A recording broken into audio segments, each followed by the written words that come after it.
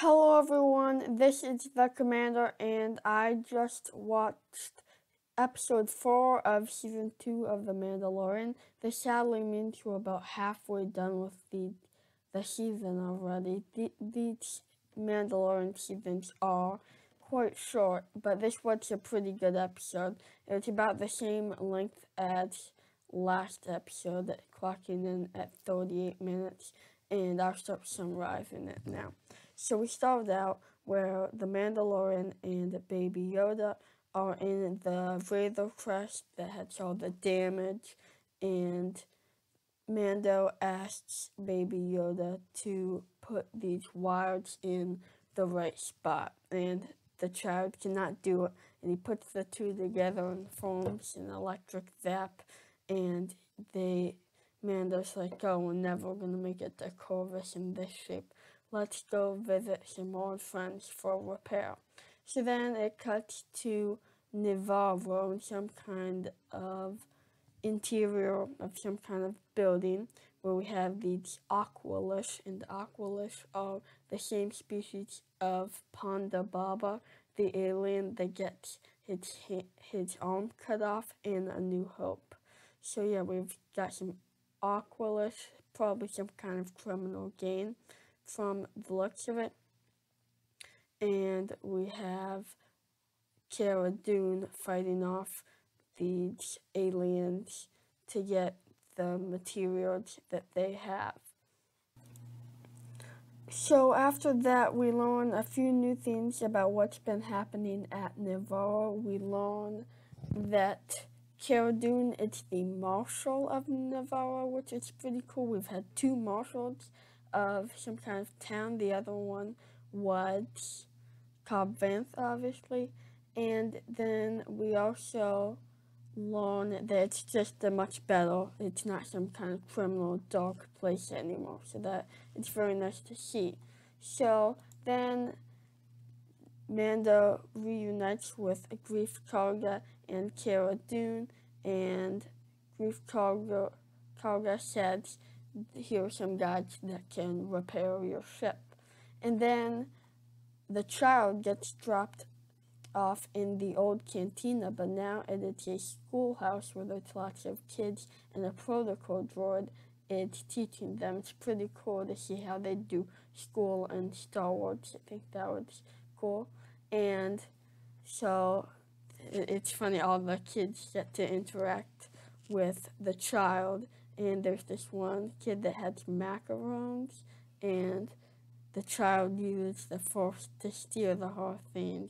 He's a bit mischievous in there. So then they dropped him there because where they're going, it's going to be too dangerous for a child. So then Grief Karga, Cara Dune, the Mandalorian, and the blue fish guy from season 1, I forget his name. I don't know too many names of the characters here, just the first few main characters. I don't know the background ones too well.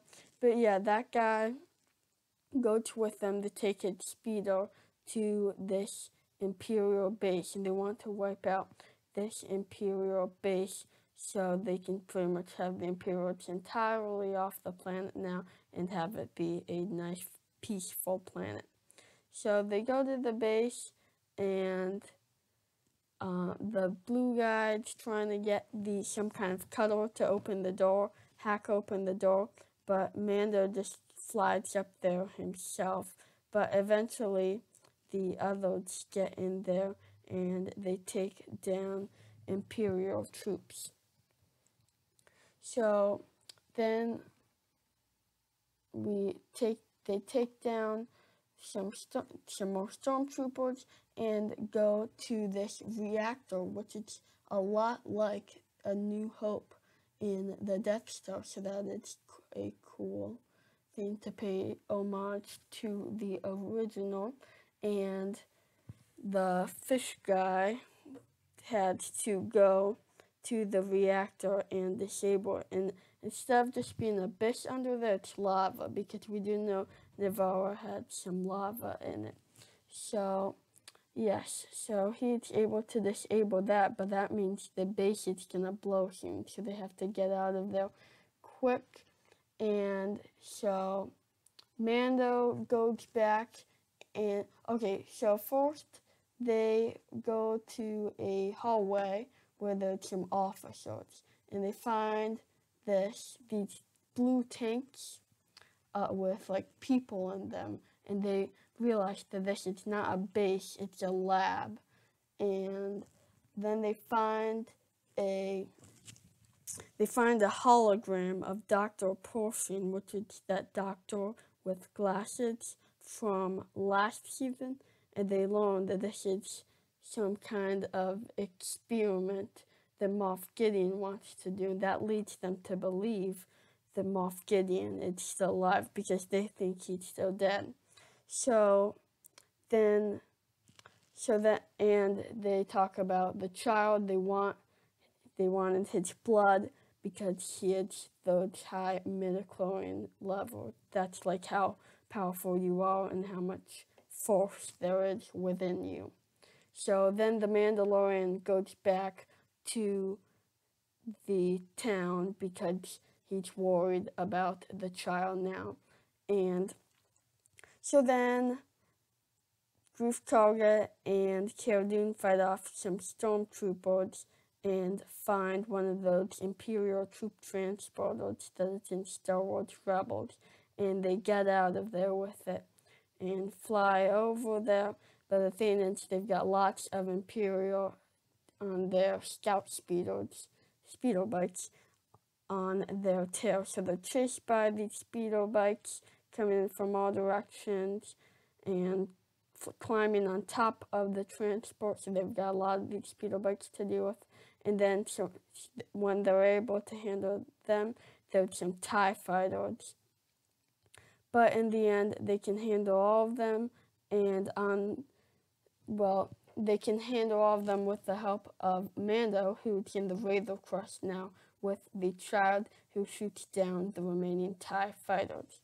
So then, after that, we go to one of those Imperial light cruisers, something else that we see from Star Wars Rebels.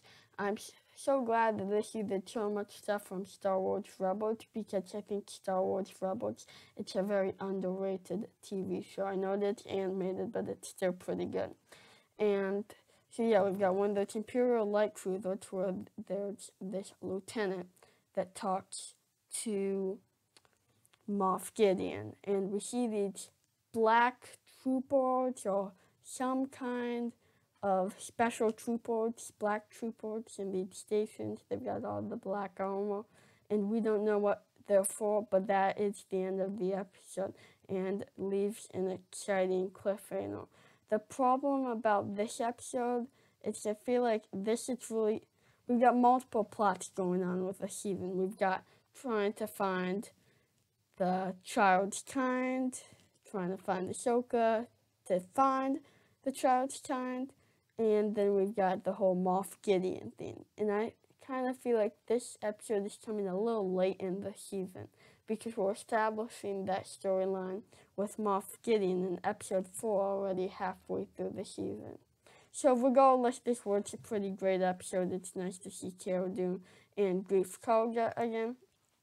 And that's going to do it for this video. So make sure to subscribe, like, and check out my other channels. This is the Commander, signing out.